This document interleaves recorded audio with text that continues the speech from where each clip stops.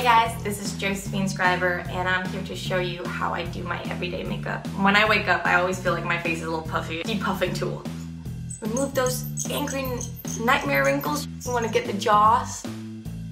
I use this amazing face oil. It's from Prairie. Just 2 drops because it's kind of oily. And then you just want to massage your face. This amazing face cream. Just 1, 2.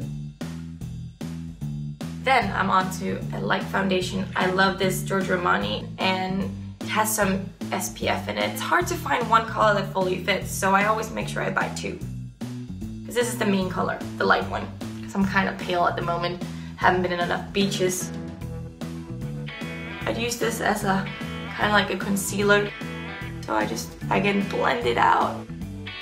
And then I kind of want to let my skin settle and I don't want to touch my skin. Now is when I go to my brows, my favorite part. If your brows are great, everything is great.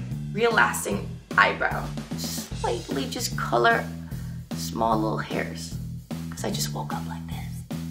This pencil is annoying because it's so hard to get hold of this K palette. I discovered it when I was in China and I immediately fell in love. I love this Anastasia.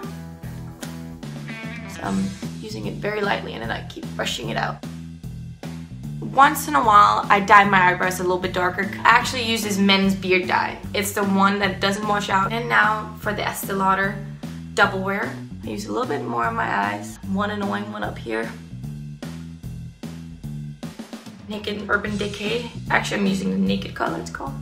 As a base. The next color up, darker.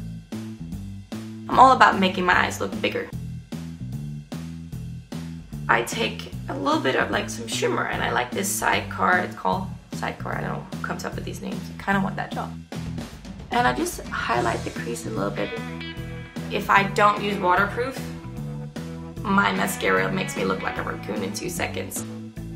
You want to like make it dark in here. And I try to just do it extra much in the corner out on the side because the more you do out here, again, the more the eye opens. I use this called Lash Boost and it's a perfect little secret for long lashes. I actually use these sponges you can get at CVS and I just dab. Not dab, but just dab. Then you want to like frame your face a little bit. Give that illusion that you might have actually been in the sun for a second. Love this highlighter. As one of the last finishing thing, I love to brush my lips. There's always a little bit of a dead skin on them and it makes them swallow up a little bit and be a little bit more pink. I love this love fragrance from Victoria's Secret. If you're crawling in bed with someone, then you do want to like let them know you're there. See you in Shanghai. Bye.